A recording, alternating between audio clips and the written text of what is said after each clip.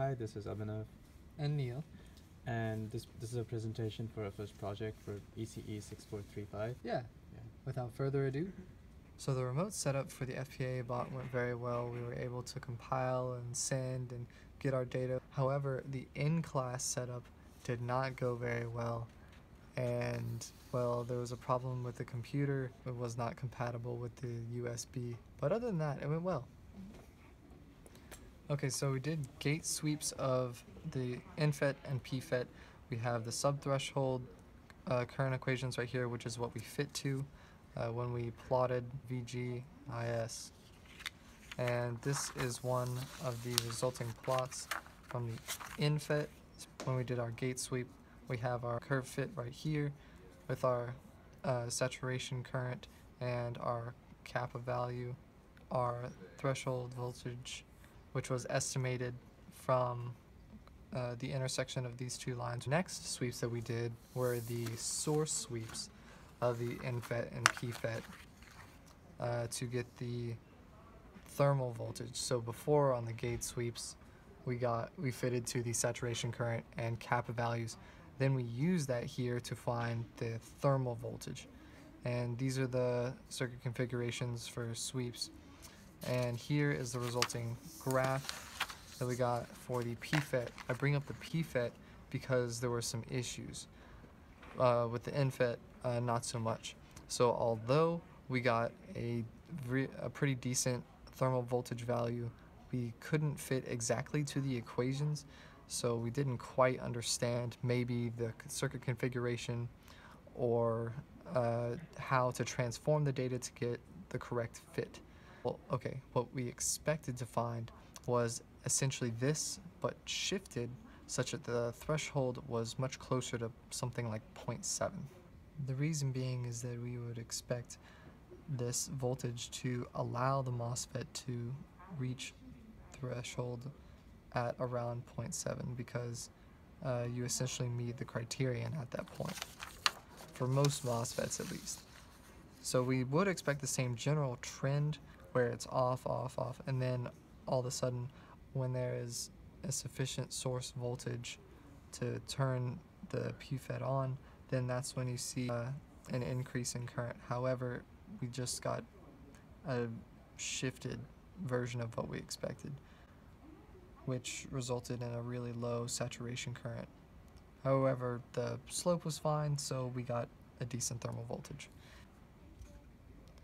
So the saturation currents we got were in the picoamp, femtoamp range, which is exactly what we'd expect for a saturation current in MOSFETs.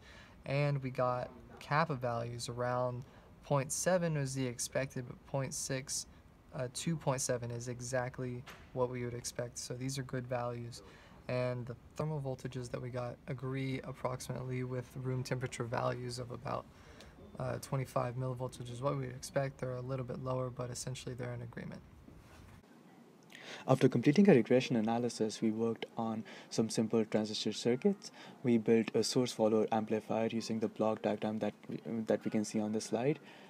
And we changed the bias voltage, and we realized that as the bias voltage went up, the amplifier gain was seen to drop.